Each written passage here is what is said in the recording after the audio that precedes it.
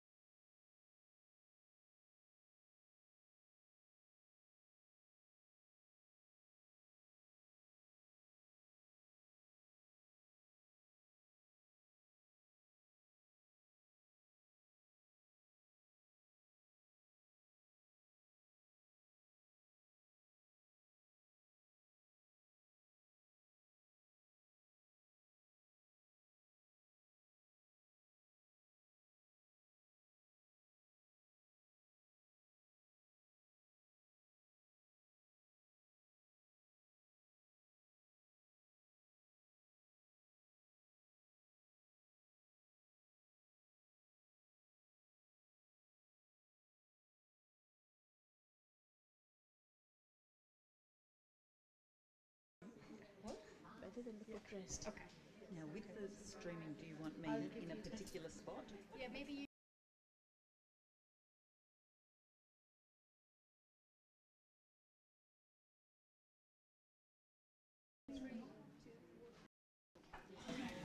Good morning, everyone.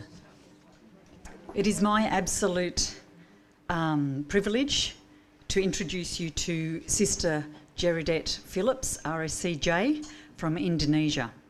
Now, I have a strong sense of privilege, but I have a strong sense of responsibility to justify. When I met Gerardette and then read a little bit about her, I was so in awe, I thought, oh goodness, I better get this right. So, for me, when I think of Gerardette, I think of Philippine, and we were talking this morning about crossing frontiers, and in so many ways she is personifying that in her work and in her life experiences and those sorts of things, and she challenges each one of us to be able to be courageous in terms of crossing our frontiers. So Gerardette was born in India, and when she was a young girl she had three callings that have been the basis of all her achievements in life. In terms of her first calling that she was aware of was her interest and desire to be involved with interfaith dialogue. Her second calling was very much to do with special education and making a difference to some of our most vulnerable young children. And the third one, of course, was to have a strong and personal relationship with God. And when you look at her life and the huge difference that she has made and all the work that she has done, those three are relevant at every point all the way through. So for me, when we look at the interfaith dialogue, she has a master's in Islamic philosophy and mysticism. She has a PhD in interreligious dialogue as well. Also, in terms of her special education interest and trying to make a difference with the most vulnerable, she has a master's degree in special education. And when we're looking at her third one, she has been an RSCJ for 25 years. So she has celebrated her Silver Jubilee. So she has made a significant contribution there. In terms of crossing frontiers, in many ways, it's from moving from India, where she has a strong relationship with her family. She then moved to Indonesia, leaving behind family, leaving behind things that were familiar, and having to go somewhere where she didn't know or have strong connections, which of course she now does. So I think that was a very courageous and a pioneering move there. For me, when I talked to Gerardette today, I said, what is important to you? And she said, it's always about peace and bringing peace to others, but being aware that you always struggle with your own peace, and that there's always an inner journey and an inner struggle to ensure that you can find enough peace and enough courage to make a difference with somebody else. And so bringing peace to others. And with her work with interreligious or interfaith dialogue, that is personified. She's doing that work every day. So her role currently is in leadership and formation in Indonesia as an RSCJ, but also the fact is she also teaches in 2 universities, one a Muslim university and one a Catholic university. So to me, that is a very clear measure of all the things that she is bringing.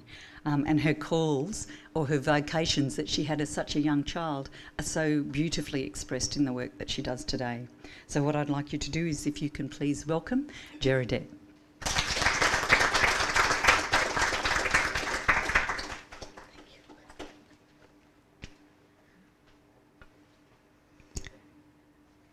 Thank you, Christian. Good morning, everyone. And welcome to this cold morning outside, but thanks to the organizers, we are warm inside. So I'd like to begin this morning with gathering together all that we have heard since this morning, all our feelings, all our thoughts, all that's happening within us, as our opening prayer to the next 1.5 hours that I have the privilege to address with you.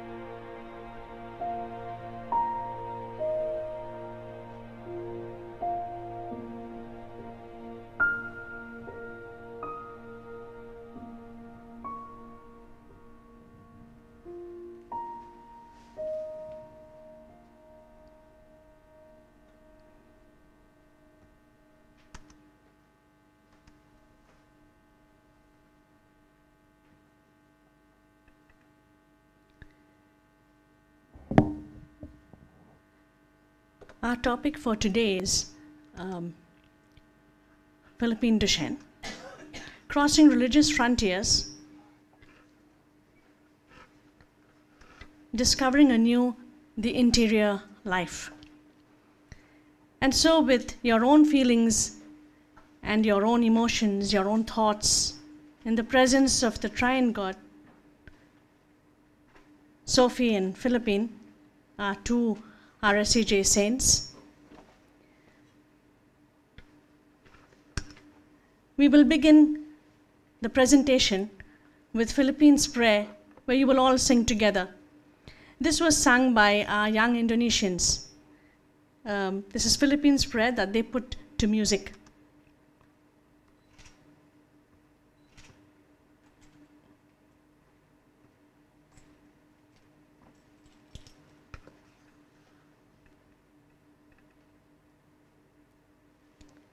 I don't seem to get it working.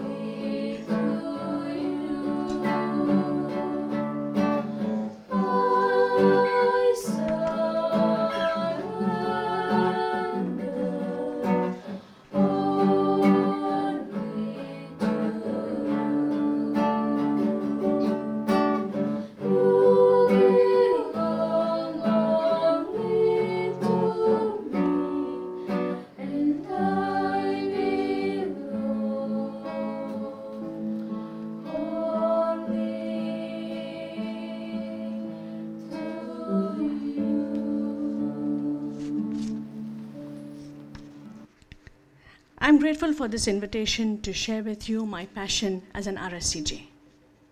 A passion that leads me to want to cross spiritual and religious frontiers in search of world peace, as our society has inspired me to do so. The world in which we live today leaves us with a deeper sense of Saint Philippine Duchesne's call and the society's first missionary and her challenge to us. She shows us how to allow the Spirit to move us to cross new frontiers, both physical and existential. While we are all sitting in this room, and as I talk, at this very moment, we are aware when so many people are prisoners of their own minds, are distant from themselves and others, are caught up in violence, experience division, and where darkness and fear has become part of the collective unconsciousness or collective consciousness thanks to globalization, I believe that we need to go beyond the phenomenon of globalization to find our essential oneness before God. For this, we need to be ready to move beyond our own religious frontiers, and we will see in this presentation how Philippine did this. For almost every one of us, there have been some experiences in life which have never been forgotten. For most of us, these decisive moments make our stories unique, perhaps few in number, and rare though they may be, they have defined our lives. And they have helped to make us who and what we are. Philippine was no exception.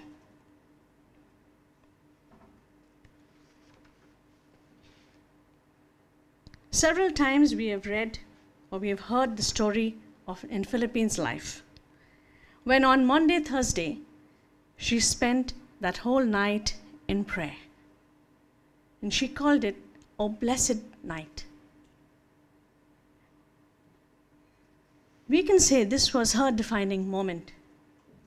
When she sat before the Blessed Sacrament and she gathered up in her prayer all the precious blood from the garden, the Praetorium, and Calvary. Holding them, this is her words, "Holding him close to my heart, I went forth. And then I found myself alone with Jesus. Alone. Surrounded by dark children." And she goes on and says, "I was happier in the midst of my little court than any worldly prince." She writes this in a letter to Sophie on April 4, 1806. And we can say that this letter is the spiritual itinerary of Philippine. What did she do in this night of prayer, in this moment that has defined her life, and through her defining ours? She enters her heart, sees herself gather up all the precious blood, finally to realize the identity between the two. What? It is not only to pray, but to become prayer. She held him close to her heart. And if we see the mystics of all religions speak about this, of entering the cave of our hearts. And to quote Rumi, who is a Sufi mystic, Muslim mystic, he says, "Consider this breast as the cave, the spiritual retreat of the friend. If thou art the companion, enter the cave. Enter the cave." Philippine was not just a companion of the cave, but a very close friend of the friend who resided there. And so we can say she lived from three things: to live at the heart center, to experience, and to know all things from that center. She found herself alone with the alone. She held him close to her heart. Her heart now is opened. For what? It is opened, becomes the theater for the manifestations of different sacred forms. Did Philippine think of all this at the time? I don't know. But when I look at Philippine, this is how I see her. Who is she for us today? How does she see the world today?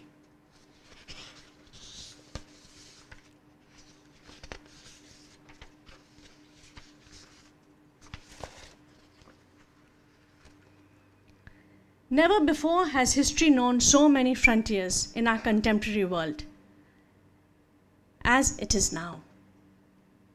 And there is in truth only one new experience of real significance. It is the experience of journeying from one religious universe to another.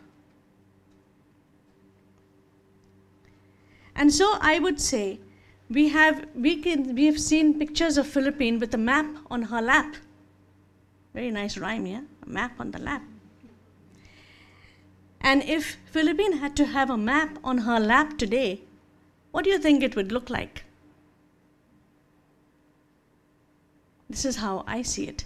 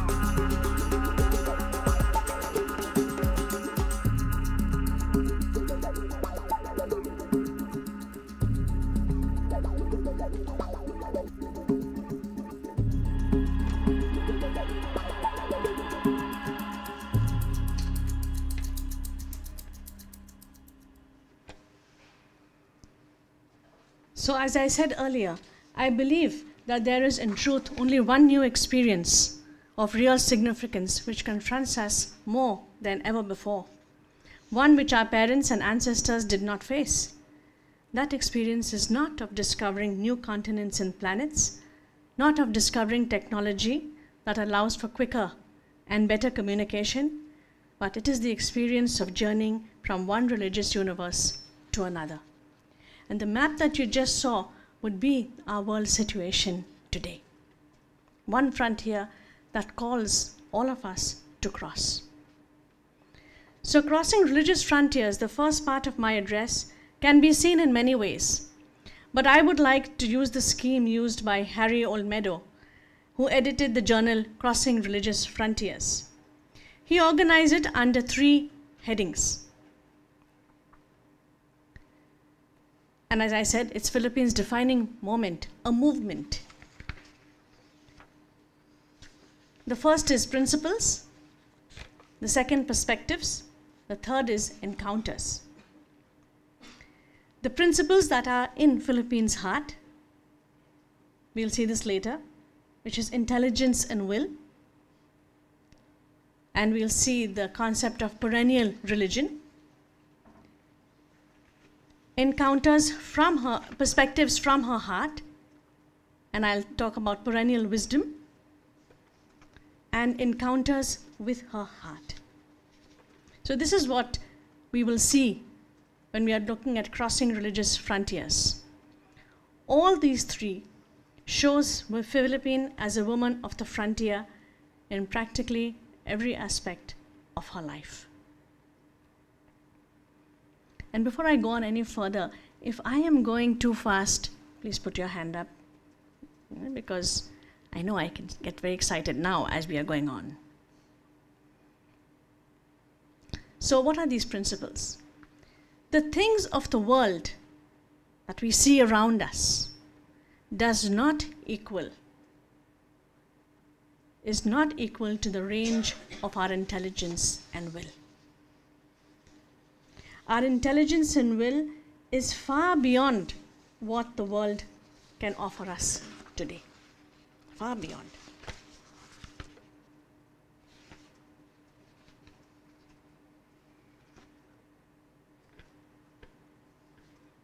The essential function of our intelligence is made for the absolute, while our will is made for the real. What is this absolute? What is this intelligence? We are endowed with an intelligence as human beings, with an essential function to discern between what is permanent and what is non-permanent. And this is a human struggle. And the essential function of the will is attachment to the permanent. This discernment and this attachment can be seen in how it epitomizes Philippines' spirituality right from her name, Hearts of Oak, to her choices. As a little girl, she was free from pettiness and jealousy. Dolls did not attract Philippine very much. She loved living things and enjoyed reading about real people. She gave her spending money to the poor, and when her parents protested, saying, "We give you that for your pleasure," Philippine said, "This is my pleasure," in a tone which the family came to recognize as final. Philippine did not enjoy boisterous games, but was fond of wandering off by herself. She loved to contemplate. So Lynette's call to us this morning, we can see it in Philippine. She loved solitude, not as an escape, but to enjoy her own thoughts and to be with God, who already was taking hold of her life. At the age of 12, she knew what she wanted, and she knew whom she wanted. And she gave herself to God, desire to devote herself to missionary work, which was enkindled in her soul. "I was just 8 or 10 years," she writes to her cousin. "I considered it a great privilege to be a missionary. I envied their labors without being frightened by the dangers to which they were exposed. For I was at this time reading the stories of martyrs, in which I was keenly interested. From that time, the words propagation of the faith and foreign missions and the names of priests destined in them and of religions in faraway lands made my heart thrill." She knew what her heart wanted. She prayed every day for light, to know God's will, and remained firm in her will for the real. She was God's and in love with Christ. When she was 17, a young man was brought home so that she might be settled. She said, "The young man was charming and would do." But no, she said, "I made up my mind 5 years ago to be a nun." Much to her surprise, she got away with it, and ever since then, there was no more dancing, no more pretty clothes. She was God's. This for her was her ultimate reality beyond all determination and limitation. She was certainly God's. Philippine was in love with Christ and sure of this divine support. No matter what the trial of her faith may be, she knew this was her life. So what made her brave enough to cross frontiers, and that too religious frontiers? her choice of the absolute, and her attachment to the real. The discernment of the real and the concentration on this real is twofold. So Philippine is a good model for us today, for us in ourselves, for us as Sacred Heart educators, to invite our students to choose what is real. Because the world today offers us a lot that is not real, that is not permanent.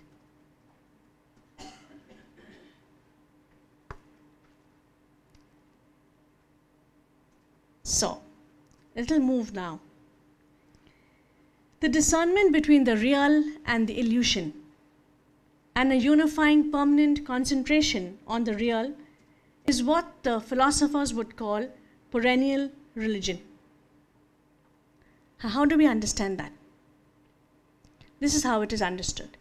At the heart of every religion lies a set of doctrines, of guidelines concerning the nature of reality, and a method of being able to attain what is real. So every religion, every tradition has its core beliefs, has its doctrines, has its guidelines, giving us a reality, a method of how to attain the real. And what is this real in diversity? It is a unity that underlies that diversity. We can all be different because at the core we are one. Philippine, who was so close to the one, could see that one resides within the heart of all.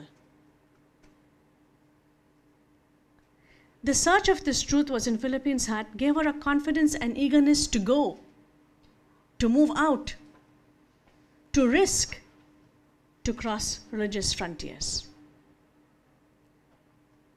This was her principle. What about her perspectives? The call to cross religious frontiers for Philippine meant more than some kind of well-meaning, superficial tolerance or an invitation to spiritual tourism. For her, it was a call that she had heard deep in her heart. She was attentive to this in ordinary conversations, and that she did not stop asking for it. One day, when Abbot Lestrange dropped in on the community and told them about the Mississippi missions, Philippine was so entranced that she was all for starting off at once, and wrote to Philippine, whose reply was, "I cannot send you now. But keep up your hope, work to be worthy, pray to be chosen." This could have dampened Philippine's hope and eagerness. But she knew that there was an underlying reality which united all people, that there was a wisdom that needed to be grasped beyond her own surroundings. She knew that. And so, if earlier we spoke about perennial religions, now we can talk about perennial wisdom. And what is that? The underlying reality is what is termed as perennial wisdom. What is that unity that holds us all together? Wisdom that resides at the heart of all traditions. Philippine engaged with this kind of wisdom and recognized this value that it held for her and her companions. This eternal wisdom, she knew, was wisdom of the eternal, the wisdom of God. And so what was Philippine's perspective? This is what it was: to love God, to know God, and to know everything is from God. And it is this strength that overcomes all impediments.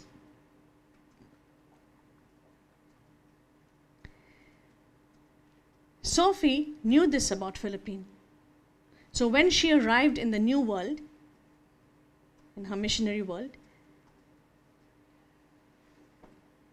Sophie writes to Philippine and says, I did not need your letter to be convinced that your high vocation is from God. The persistency of your desires, the ease with which the plan, apparently so beset with difficulties, was carried out when God's time had come. And then she goes on to say, the strength that God gave you will overcome all obstacles. Our Lord has called you. Coming back to our present moment of crossing religious frontiers and looking at the perspectives, it's important to know that an engagement with the perennial wisdom in no way requires us, no way required Philippine to know anything beyond her own religion. And she didn't think that way.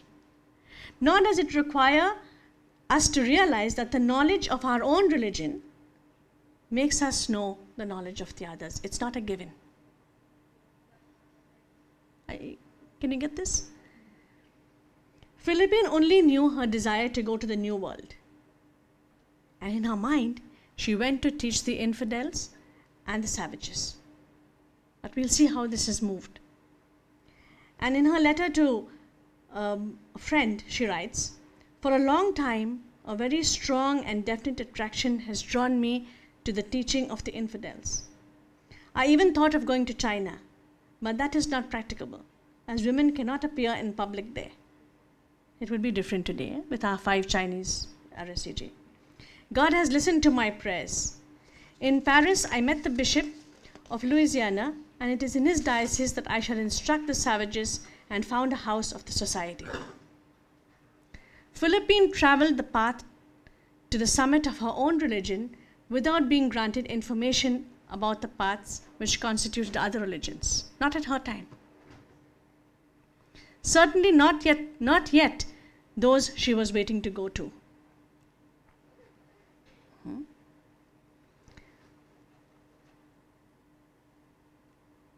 The perspective of her own beliefs was all that she had. But the fact that she so desired to go beyond her own borders speaks of her readiness to let her perspectives be changed. And this is the challenge of crossing frontiers. And this is what I would say a first merit. The first merit of crossing religious frontiers is the risk, the openness, the courage to put aside my perspectives and let them be changed.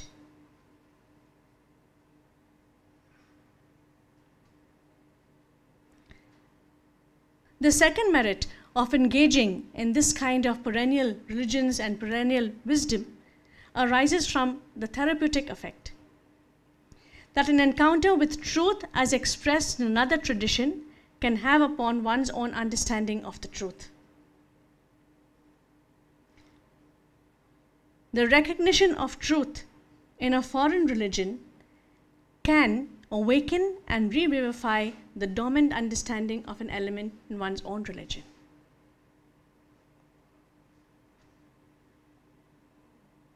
Which is then more effective in terms of one's own journey. The most appropriate symbol of Philippines' journey into the truth of another people perhaps could be seen when she and her companions reached the point where the waters of the Mississippi mingled with those of the sea, forming a distinctly different color.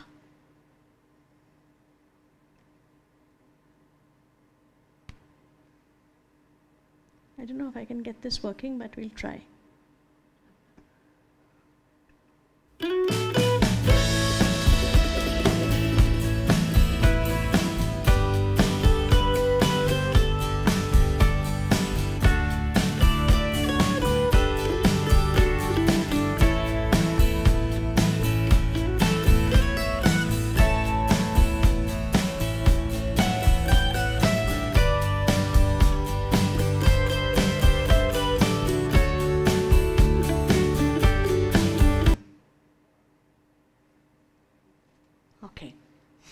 That's all, cannot go further. Their journey was marked with things and events that took them by surprise. the view, the rocks, the night fire. Brighter, she says, the night fireflies glow brighter than the ones in France. Things are changing. The crocodiles, the passengers, and even renewing their vows on the Feast of the Sacred Heart. Finally, it was with deepest emotion that I set foot on this soil, which for us, in the eyes of faith and the designs of God, is the promised land. With a heart filled of gratitude, in spite of the marshy ground, Philippine knelt and kissed the very soil, the soil she was yet to know. And then her encounters began. In all her encounters, she was aware that everyone was hospitable, charitable, kind, and so on. And in a letter to Sophie, she says, I have never met more manner and charm than these Creoles possess. The more the encounter with the people around her grew, the more Philippine learned of the truth in them, and she had the courage to share her own. She says, the Creoles who are in the majority in New Orleans are softer, lighter, and more pleasure-loving. They marry at 12 or 15 and consider 16 too late. One of them, after taking music for a month, was able to compose. They are like those trees that grow quickly and die early, but their appearance is charming in every detail. What happened to the savages and infidels that she spoke of earlier? One does not come across these expressions in Philippine's life anymore. She loved the children who loved their own reality. And she writes now to Sophie, and she says, if our sisters in France imagine us surrounded by savages, they are quite mistaken. She allowed, through her encounters, her perspectives to be changed. And the third and most important merit of perennial wisdom, and one that has great urgency in today's world and age, is the meeting of religions, is that we may recognize the truth in different forms. That is to say, we may recognize God in our neighbor's belief, tradition, or religion.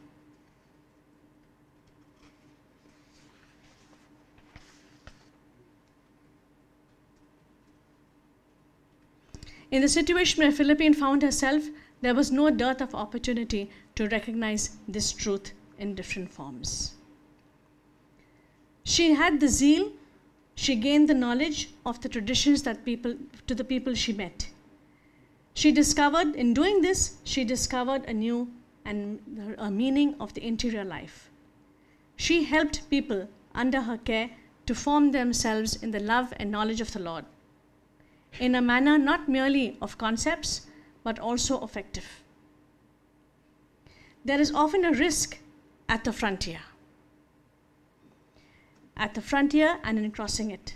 It can feel the furthest, the longest, and the hardest journey to undertake. But such a journey is worth taking in view of the freedom, the imagination, and the creativity it implies. This was really the truth in a very different form. And she says this to Sophie. People sometimes set fire to the woods and to wide prairies where the tall grass is very dry, very different from where she's coming from. In the autumn, we saw fires on all sides, and in the woods opposite us on the other side of Missouri. In crossing religious frontiers, Philippine preserved the religious truth of her own tradition.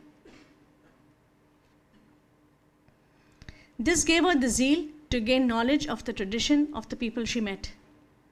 In doing so, she discovered anew the meaning of the interior life. She helped people placed under her care to form themselves. Somebody said this morning, to empower. She empowered people to understand their own love and their knowledge of the Lord. There is a risk in being at the frontier and crossing it. Frontier crossing is not an external event, but a deep spiritual experience. an experience of separation, an experience of stretching beyond our comfort zones and preconceptions. When I hear the word frontiers, I don't think of tourists, but of pioneers. Even today, I think of vision, courage, perseverance, endurance, even adventure. A sense of loss at what has been left behind and yet deeply present, shaping the innermost self and identity, all with the breath of God, the compassionate breath of God. And so what have we seen so far? Philippines' defining moment. What were her principles? What were her perspectives? What were her encounters? And what was her spiritual experience? And to end this first part of my keynote address, I'll end it with this. Only breath.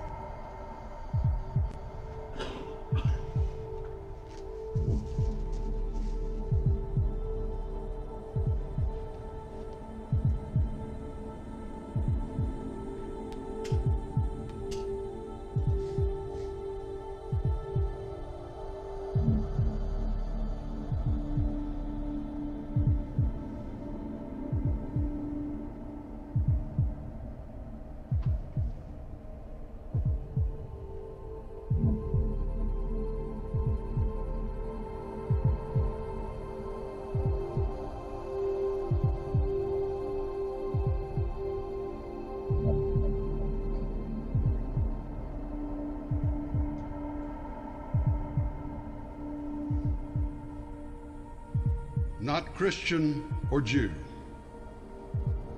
or Muslim, not Hindu, Buddhist, Sufi, or Zen,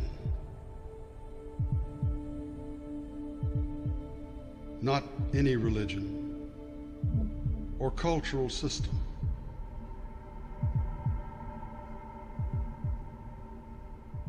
I am not from the East or the West, not out of the ocean or up from the ground, not natural or ethereal,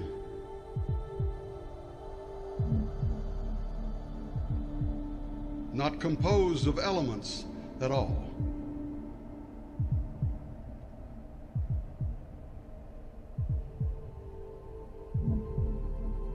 I do not exist.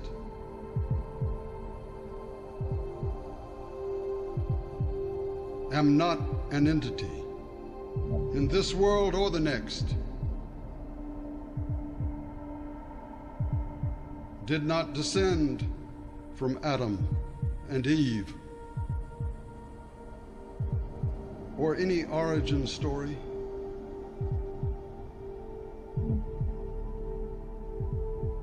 My place is the placeless, a trace of the traceless, neither body or soul.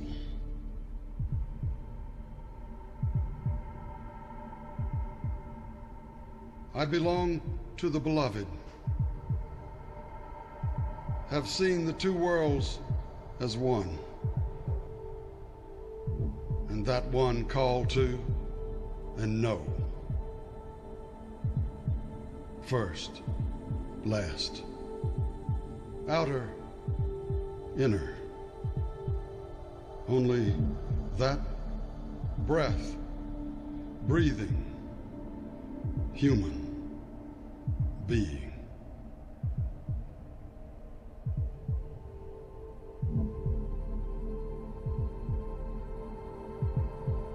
I belong to the beloved, have seen the two worlds as one, and that one call to and know. First, last, outer, inner. Only that breath breathing human being.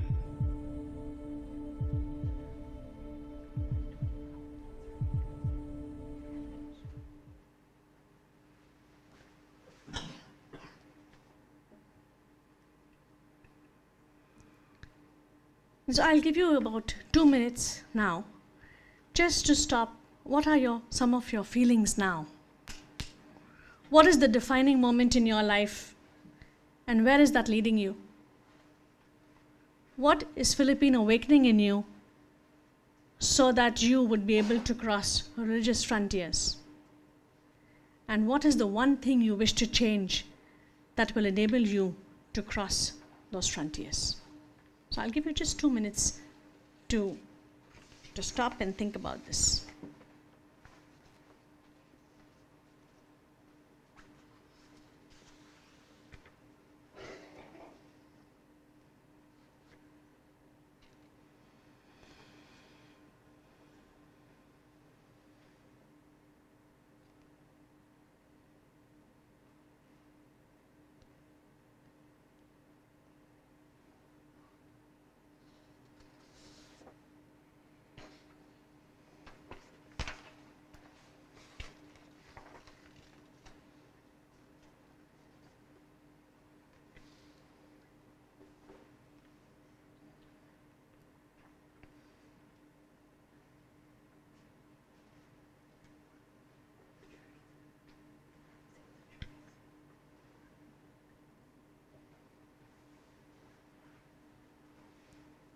And you can share with your partner one word that comes to you now.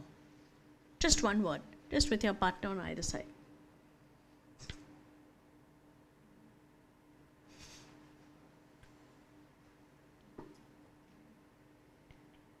One word to yourselves, among yourselves.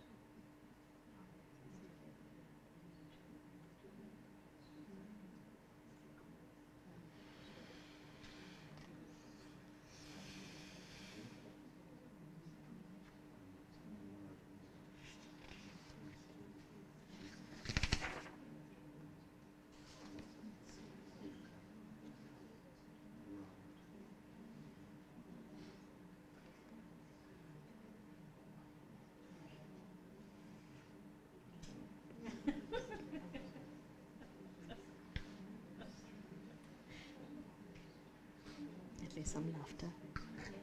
At least there's some laughter.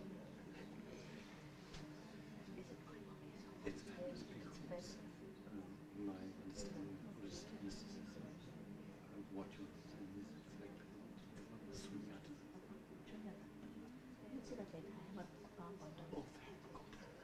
You can see it. Oh, nice. Nice.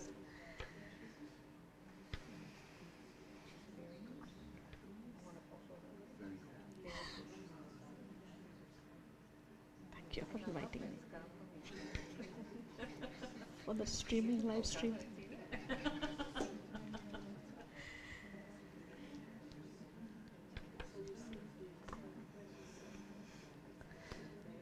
So you can keep your words, your thoughts, because you will have time to talk about it and to share it with each other and with your students. I go now to the second part of my address, discovering anew the interior life. And this is what we will do. We will look at it in 3 points: stations of the heart, the soul's journey, and the challenge. When we address the question of identities and frontier crossing as a religious phenomenon, we're not just talking about Philippine crossing frontiers. We are saying Philippine crossing religious frontiers. The difference in attitudes to the frontiers in the various religious traditions have consequences when it comes to dialogue among followers of these traditions. And we don't think of this. We say Christianity is bad, Islam is bad, or Hinduism, whatever. But it's not that religions are bad, it's the followers. Who makes the religion? It's dialogue between Muslims and Christians, between Christians and Hindus, between Buddhists and Christians, or whatever. Yeah? It's not dialogue among the religions, it's dialogue among the followers of these religions. The redeeming element, or the way to engage in this dialogue, is through the experience of mysticism.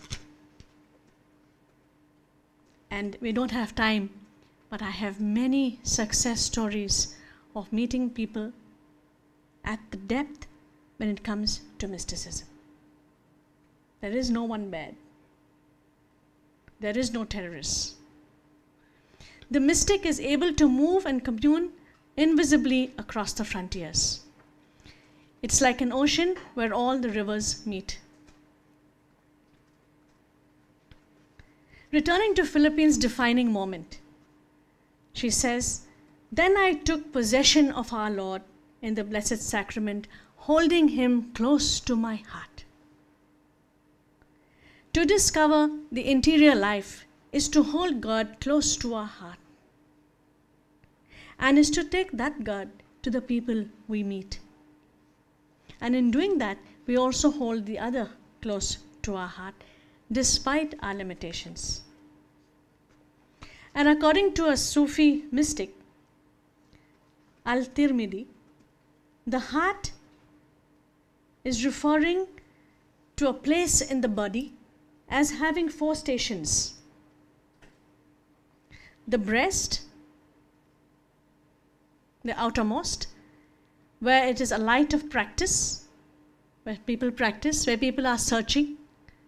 It's a knowledge of right action, and tyrannical. This is the outermost.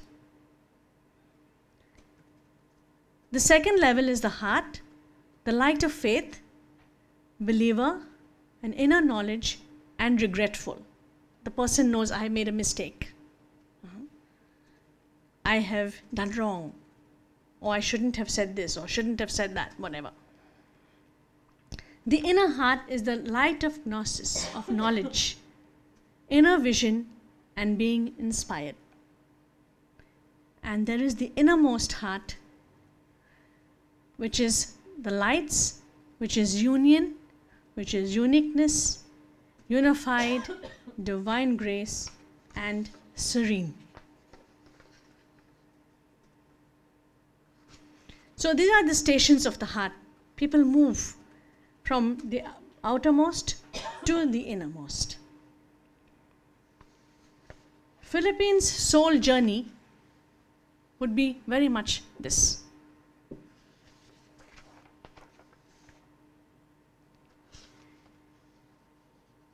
She knew that the intellect was of 2 kinds.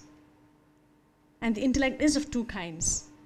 One is the acquired intellect, where we get information from outside,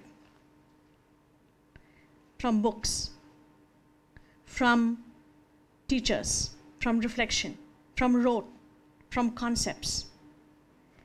And the second is received from inside, and that is what we would term as the complete intellect. So Philippine moved from being a seeker to being a believer, to knowing, having a knowledge, and then being in union with God. And so it moved. This was her journey.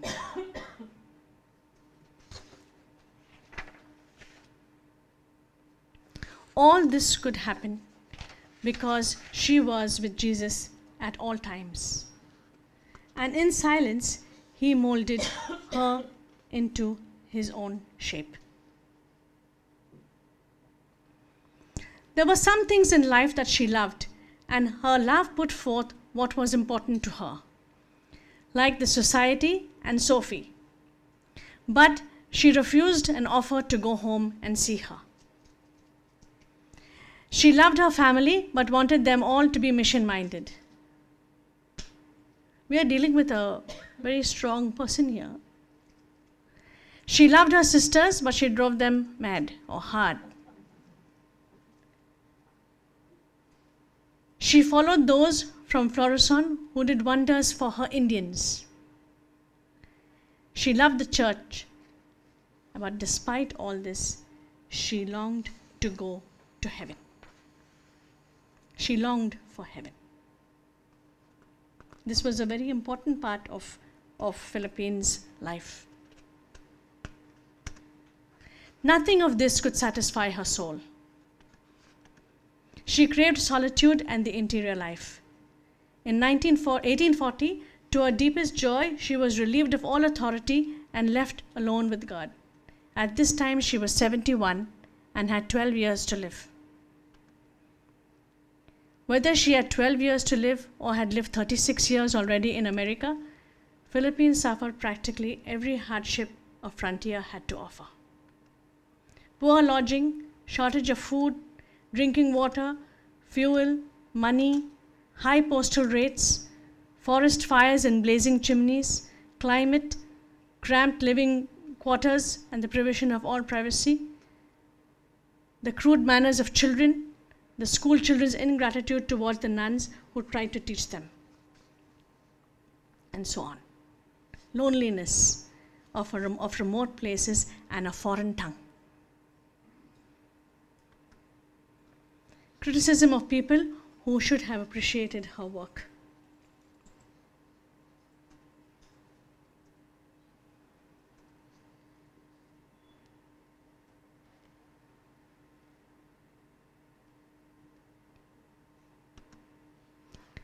But she also knew that she had spiritual abundance. Perhaps this sprang from her own prayer. In her first letter in 1824, she writes about her retreat with Father Van Quickenborne, and she says those 8 days were really a time of spiritual abundance. For February 1823, she had only one single entry in her journal where she shared a sad story. The withdrawal and complaints of 2 postulants who had no vocation, the worldliness of her pupils who have left school and their forgetfulness of her, the indocility of the present pupils. All this makes her feel the weight of the cross, and to it must be added poverty and an illness that has attacked nearly all religious and a number of the children. She was learning the doctrine of the cross from within her own heart.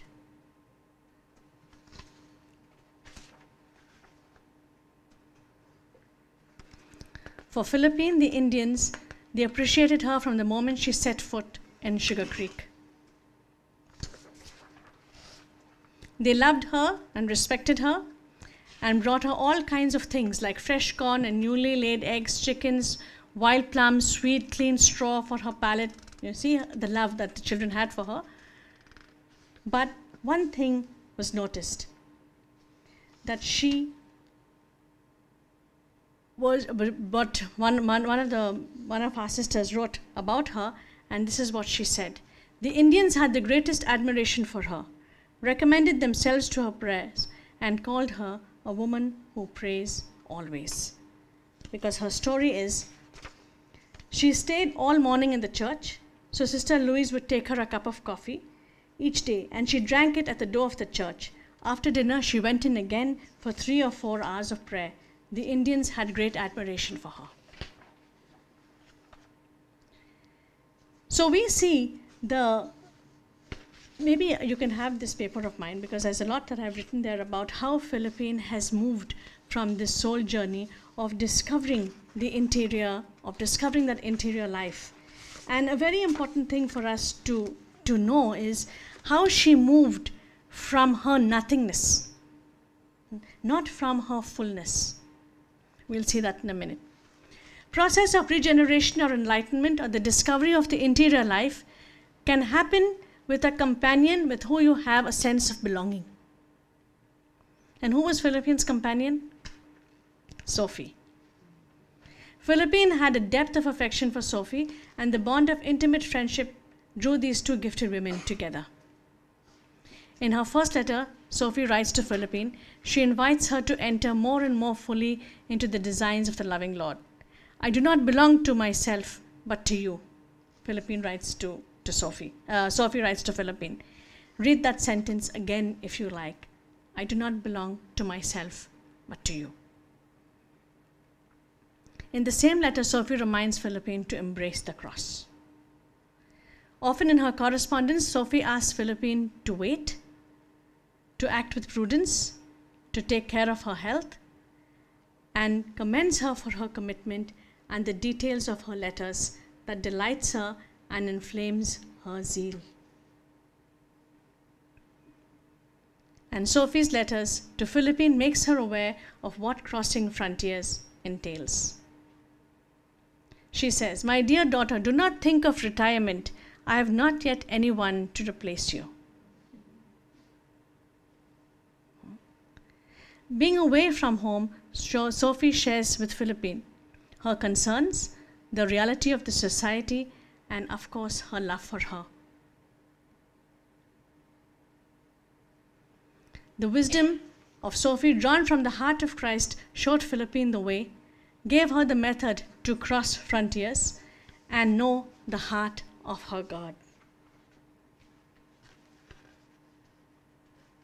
Thus making her failure not the opposite of success, but part of success. So even though Philippine felt that she was a failure, it was her success. Philippine let Jesus point the way, wisdom. And she discovered him anew as she followed him in the hearts of all the people she met.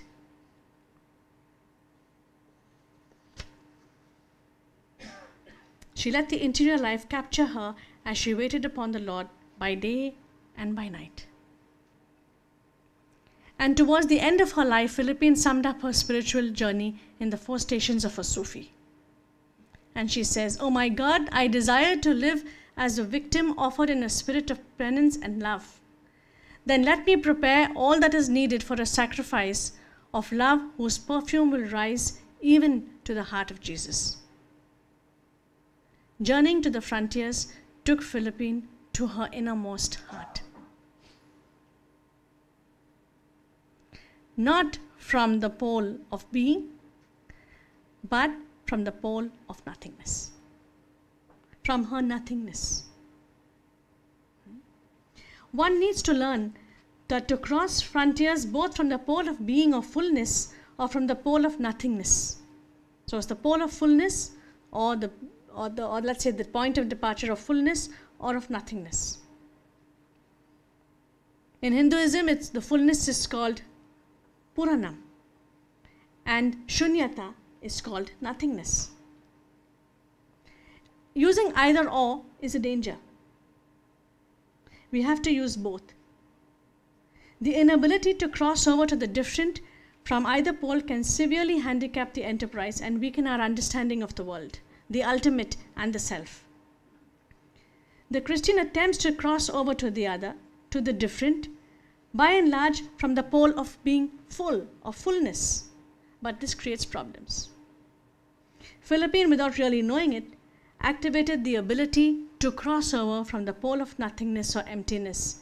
She lived the Christian mystery from her heart, the mystery of Jesus Christ, who offers the revelation of both fullness and nothingness together, the total self-emptying. Many frontiers which are found to be difficult to negotiate and cross could be crossed by making other people or the other pole represented in the Christian mystery of emptiness. Perhaps here lies something that could become an important program for followers of all religions and traditions in our world today. From where do I respond to the other? On her deathbed, from her nothingness, she gave her all. Jesus, Mary, and Joseph. Her answer, I give you my heart, my soul, and my life. Oh yes, my life generously. 18th November 1852 at the Angelus, Mary's Fiat, at the Angelus, remembering Mary and birthing of a holy mystery into the world, Philippines' life on earth came to an end. To a beginning of life, to a deeper and newer discovery and mystery of the interior life. The pioneer spirit lives on in her sisters, her friends, in each of you. In the United States of America, in South America, through the blessing she gave Anew, in her journey to a foundation in Timor, New Zealand, a journey by sea that sailed further west, the society reached the Far East. 1988, Philippines canonized a saint.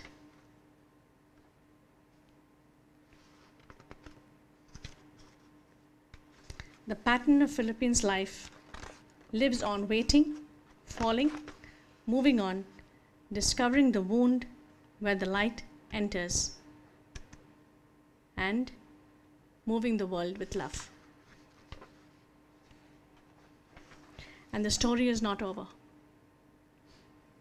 We are facing a global problem. The question today is the question of frontiers and with other religious traditions. The question is not going to be resolved by choosing between inclusivism and pluralism. It calls for something more. A global problem requires a global solution, a global responsibility. We can learn from Philippines how to develop the spiritual agility and wisdom to deal with frontiers and boundaries. And it's an attitude of open integrity. The experiential and open-ended character inherent in every frontier crossing and encounter will lead us. The aim is not to change one's belief, but to make space for the other's deeply held belief. Once this space for another's belief is created, the dignity of difference can flourish. And so it may look something like this. Perennial religion, methods to obtain the real. To truly open ourselves to others. To a perennial wisdom, the essence of unity and each religion is the intervention of God. So here is perennial religion, methods to obtain what is real, where we open ourselves to others.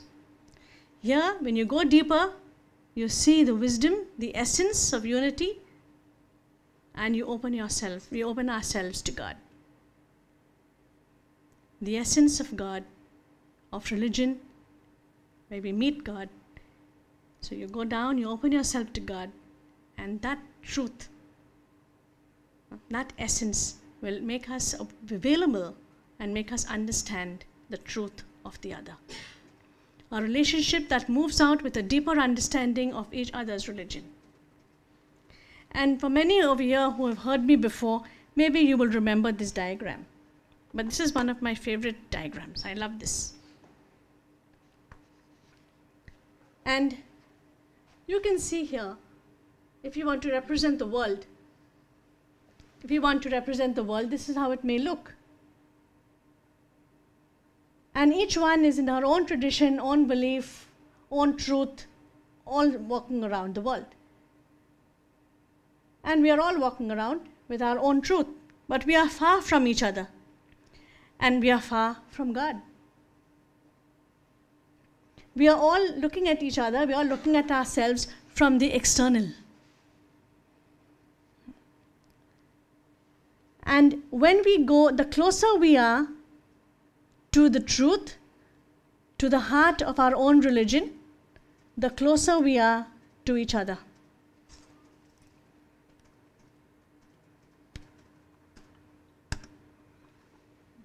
Yeah. And that's what I would say we are called to today. To be brave, to know our own truth, to be open, to know the truth of the other, and to go deep in that. Each one of us is knowing our own truth, going closer to God. We are closer to each other. And in that truth, we all meet in that religion of the heart. This is what would define us now as RSCJ, or as partners, or as schools, or whatever we want, core of RSCJ education. This is what it would be, the religion of the heart. And before I give you my second set of questions, I just want to end my address with a story. The master loved one of his disciples very much. But this caused some jealousy, of course. One day, the master, who could see the frontiers in the distance, called her disciples and said to them, "I see frontiers in the distance, and I invite each of you to go there. Cross all borders to reach there, take all risks that is required, and reach there. And once you are there, write your story in a place where no one could see you. No one at all. Soon I will be with you to listen to your story." When the master met her disciples, they came one by one, each one with their story. Finally, the favorite disciple came with a blank paper. The others laughed and whispered among themselves that the favorite disciple had finally proved how foolish she was. She could not even carry out the ideas that were so simple given by the master. So the master asked each one how they carried out their instructions and to read out their story. The first one said, "I got my paper, my best pens and colored pencils, went into a small house, locked the door, closed all the curtains, and wrote my story." The other one said, "I went to the place which was allotted to us for our stay, locked the door, entered a closet with light just enough for me to see my pen, and I wrote my story." The third disciple also said, "I took enough paper and enough ink in my pen, and even blindfolded myself so that even I could not see myself writing my own story." And the description continued. One went into a cave, one went into a forest, a deserted place, and so on. Last was the turn of the favorite disciple. She hung her head, embarrassed, feeling a failure, with her paper blank in her hand. In a low voice, she said, "I got my paper and pen into my room to write my story as you invited us to, but everywhere you were there. There was a presence. I went into the innermost parts of the forest, but the presence was with me. I went into the darkest caves, the presence was there. There was no place I could go where I was not seen." The favorite disciple crossed frontiers and discovered what was in her innermost heart, the presence. Then the other disciples realized why she was the master's favorite disciple. And Philippine takes us to that presence.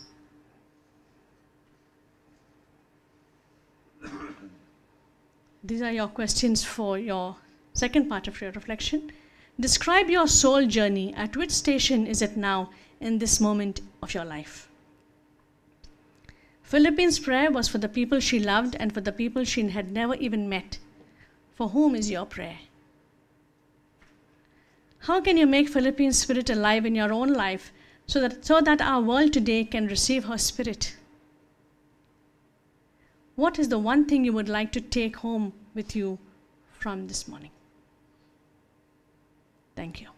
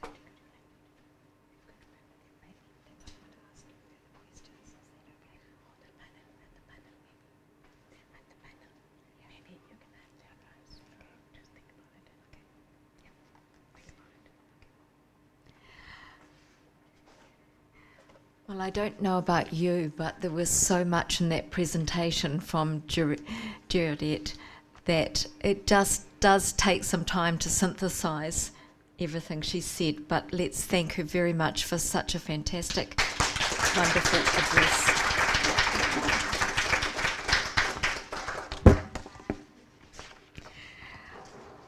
I thought, Gerardette, when you started and you said to Kristen that what you hoped you were was bringing peace to others, but first having peace within yourself, I thought that was an interesting concept. But you developed that completely in that first section when you looked at crossing frontiers, religious frontiers.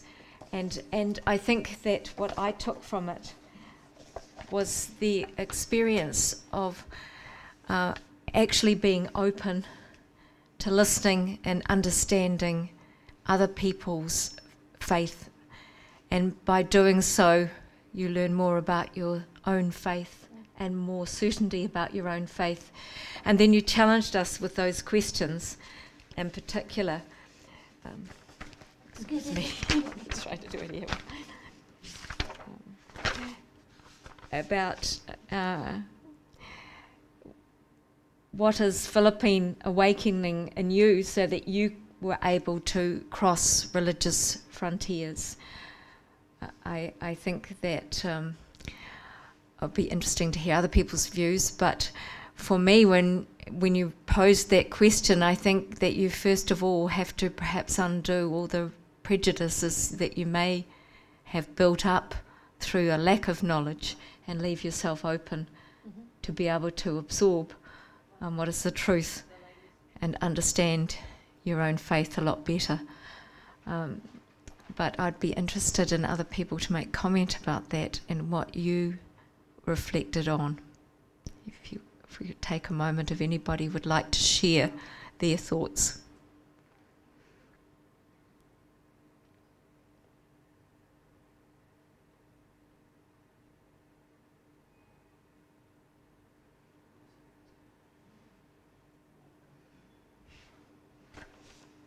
Well, it takes tremendous focus to sustain. I love that notion of both and. To sustain my most deeply held belief and simultaneously listen with as much openness as I can so I can learn that deep truth of the other. It's a challenge. You have to be very sure not to be threatened in your own belief to do that. To trust God deeply enough that you can listen to other aspects of God that you thought was something foreign. Yes.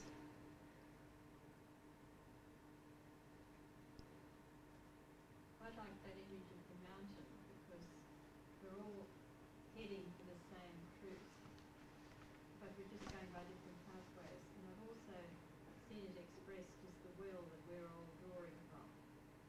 Same well, we're using different buckets. It's the way I can think about other religions. Yes.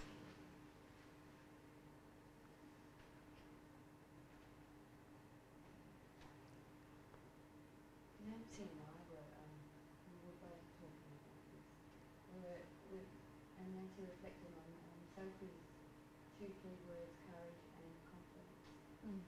And it's her words that can help us with courage and with confidence in our own belief, but courage to encounter life, that we might come nearer to the truth. And the confidence was in God. And the confidence was in God.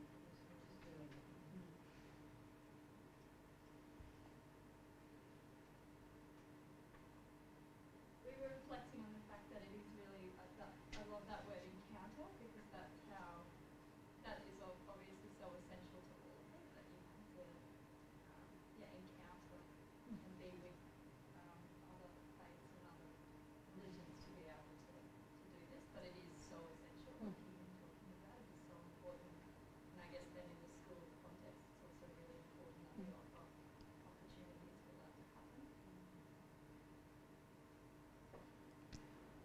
and what you said about Philippine learning the truth in the Potawatomi people, that she had the courage to then share her own truths with them.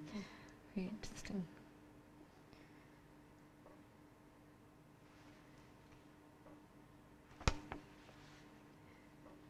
Any other thoughts on that first section of Gerardette's presentation? And then moving into the second part of your presentation, discovering the interior life, and that sort of wonderful analogy of it being in 4 parts.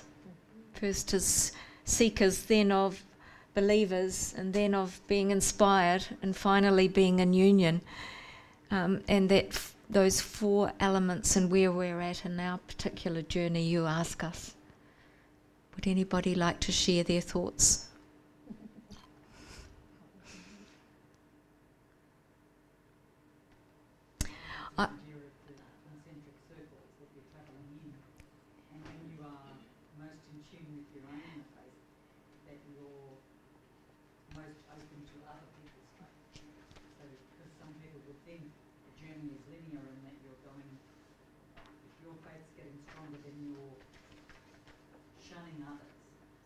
Yes. You're travelling to the centre and gaining confidence in your own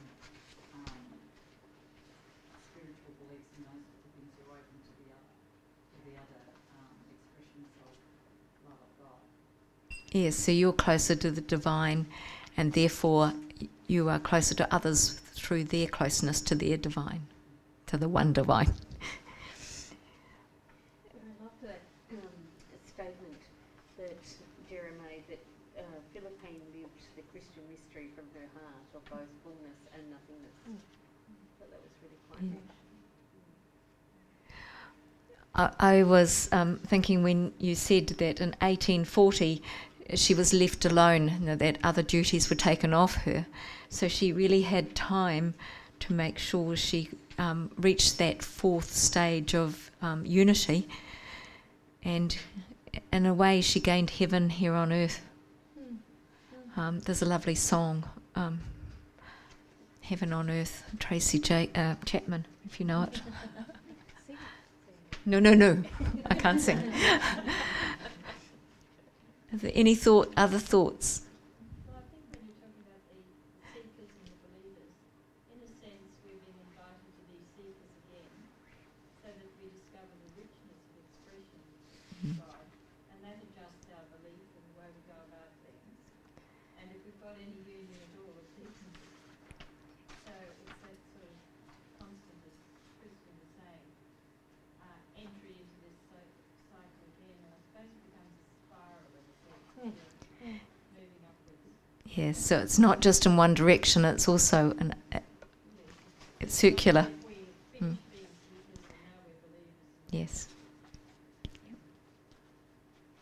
The fullness, emptiness, as we were struck with that again today. I think it's a common experience of all of us, that there are times when we feel we just can't do it, but we do it anyhow.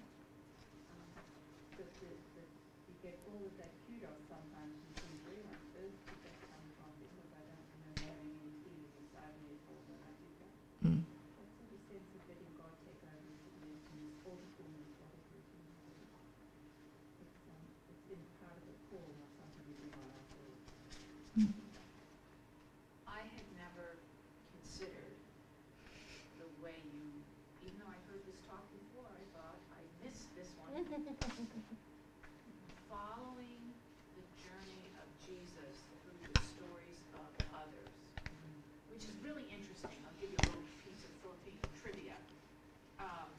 The room that she died in, so the room where she spent the last years of her life, is very small but near the front door.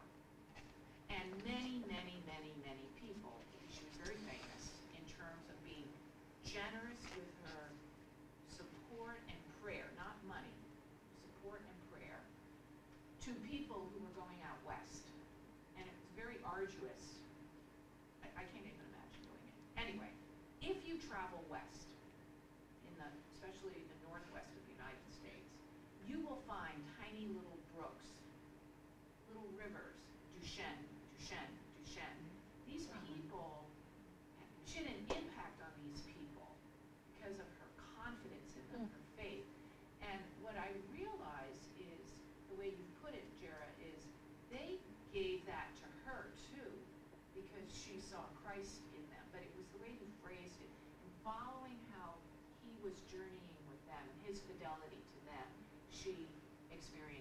fidelity to her. I think that's really true. It's very beautiful. And I think it's why she's so esteemed. You know, as you know, the Potawatomi showed up for the canonization. Now picture, she's only there 1 year. If you go there and you mention you're connected to her, today Potawatomi will hold you in reverence. That's amazing to me, that kind of quality of relating. But it was following Jesus in their story. That's it. So thank you for that. It's very helpful. Are there any other comments? I was just going to add to that, and having recently been to Sugar Creek and to the United States, and that the learning that I had in that pilgrimage to Kansas was, in her eyes, while she was failing or she wasn't achieving what she wanted to do, her faith had become so much in the centre of the concentric circle that she was drawing people. People loved her. They sought her out to sit on the porch, to sit under the pear tree, in all of that sort of stuff. So as she got to the end of her life, or as she was journeying chronologically through her life, her spirituality was palpable to those around her, and that she drew more and more people. And they even if they didn't have strong faith themselves, they were keen to seek a stronger faith or a stronger understanding of self. So that was marrying the two now, the pilgrimage from Sugar Creek to the concentric circles of Philippines, and how much people were drawn to her because of her faith. And it was obviously her example rather than her words that made the big difference. In one sense, what Philippine was able to do was to detect in the Potawatomi the depth of their own spiritual life, and she communicated that in reflecting it through her prayer, their depth of the spiritual life. And so it was a mutual encounter, a unitive encounter of these two spiritualities. And when I was at Sugar Creek, you could palpably feel it in the environment of the cicada and the wind and whatnot, that the spiritual life was palpable there for both Philippine and for the Potawatomi. I think that leads into what you were saying about the dignity of difference. Like, it must have been quite unique for the Potawatomi, given all the atrocities that they experienced, to have this woman who gave them that dignity, who gave them the dignity of their spirituality, and who, showed them reverence in that. It must have been unique for them, which is also why they held her in such reverence. But she did that by being true to herself. That's right. It's quite, so the impact of presence, when the inspiration of that presence is one's integrity or one's truthfulness, or to follow your reference to mystic, your union with Christ or the Spirit of God, when that's what affects and effects your presence, then it becomes something that's affirming of others. Mm. And I love that idea that you mentioned, Gerardette, when you said that her journey to the centre created for her a deep awareness of the spirituality of abundance, and being in that experience, and I can really hear that idea of the mystic move to commune invisibly across frontiers. That's, in some respects, you get to that place where we're almost irrelevant. The boundaries and the frontiers of abundance of spirituality. There are so many words, and I think I need more time for the digestion, and Of course. I need your papers to really understand what Of course. you already said. But at the end, what came to me is the journey to the innermost self is going to really the innermost self is really being able to listen to others. And I was thinking about the word generous and listening when we had these 4 steps of generosity. Really listening, not from our others call. So really getting to our inner self is the important thing to really be get in touch with the other outside world. Yeah. Even just Christians, I think that it brings truth when we recognise truth in different forms. Because coming from my home country, where we're all mainly Christians, but we have different forms. We will have Catholics, Presbyterians, Methodists, and I now would like to go back and be able to tell them that please try to recognise truth in your own religion and in the other religion as well, even though they're all Christian. That would be wonderful in Ireland, wouldn't it, Bernadette? Oh, no. Yvonne. Anybody else? Well, Gerardette, thank you again. What a wonderful presentation, and you've given us so much to think about and contemplate on over the next few days. Thank you.